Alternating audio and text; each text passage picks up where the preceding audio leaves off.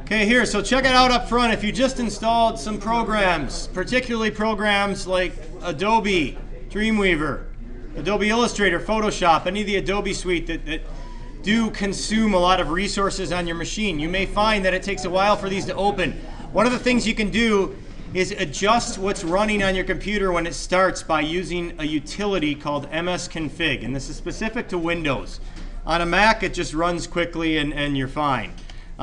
So if you go to your taskbar, for example, and you don't see a ton of stuff running here, okay, you're probably in better shape than most people. But my guess is that a lot of you have a lot of stuff lined up in your taskbar.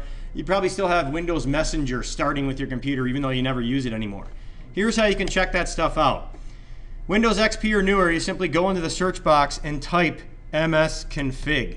If it's an older version of Windows than that, you can go to the run command and type msconfig. So msconfig is what you put in. You hit enter. Excuse me. It pulls up a utility that looks like this. You can go in here and turn some stuff off, but I would advise against it because you might turn stuff off that you need. Just stick to the startup menu for right now. I've got some stuff in here I don't really need on, so you get to see me do this with you. In general, you can't turn everything off on a lot of computers, but you can turn most things off. If you see something that starts with an Intel or an AMD and that's your chip running, like this Intel interface, I usually leave that on. I usually leave this on. That has to do with my mouse on my laptop. PC audio I could leave on. The rest of this stuff, like Acrobat doesn't need to be running, CS6 Service Manager, anything Adobe doesn't need to run when your computer starts. That's my virus protection, so I'm going to leave that on. Adobe Updater, Acrobat Tray, QuickTime. I don't even know what that is. I'll just turn it off. How do you know what to do? Well, this is where it's a little bit arbitrary. You're going to go to a list here, and you're going to see a bunch of stuff, and you're going to have to decide which things you're sure should be running or should not be running. Okay?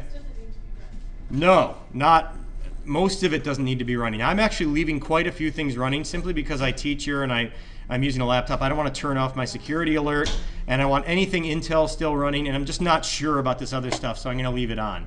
But anything that's not Microsoft or Intel, and anything that doesn't have to do with stuff that you're not automatically using every time you turn on the computer. I'm not using Acrobat every time I turn on my computer.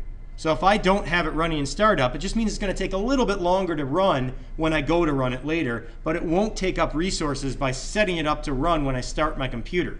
And you will find the first time you do this and you turn off a bunch of this stuff, see iTunes, QuickTime, all this Adobe stuff, Apple Push, Microsoft Office. You want Windows running, but you don't need Office running when you start your computer. So I have this all turned off. I hit apply, okay, and then I hit OK. And it says, do you want to restart? Eventually I'll need to restart for those things to take effect. When I do restart, another new message will come up here that says you've started your computer with selective startup. Is this okay? And you can choose to not show this message again. Okay, and then you're set. You've sped up your computer just by not running so much stuff in MSConfig. Now, what's also very important is virus protection software. And a lot of you may have a lot of spyware and other various types of bot programs running in the background of your PC. And if you don't have good virus protection software, the best thing going right now is Microsoft Security Essentials. If you go online and do a Google search for it, I would download it from a Microsoft safe site. But AVG free used to be like the good thing going for free. Microsoft Security Essentials is the best free one now. So there's a site right here, free antivirus for Windows. It works quite well. It works just as well as Norton and McAfee, except it doesn't slow your computer down enormously. So that's another good thing you can do. So now that we're using this application on a regular basis, Dreamweaver, I just wanted to show you guys a couple things you can do to speed up your system. And that's it. That's all I wanted to show you.